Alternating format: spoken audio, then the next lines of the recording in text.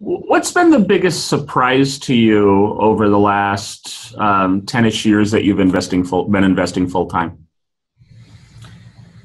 I would say the biggest surprise is when you relax your own criteria and then realize that, why the heck did I do that?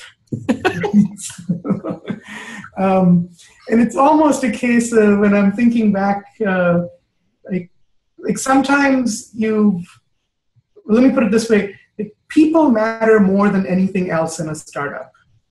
And you have to make sure you're working with the right people and the right team. And so team has to dominate over everything else, including idea and market opportunity and everything else. The team has to dominate, at least for me.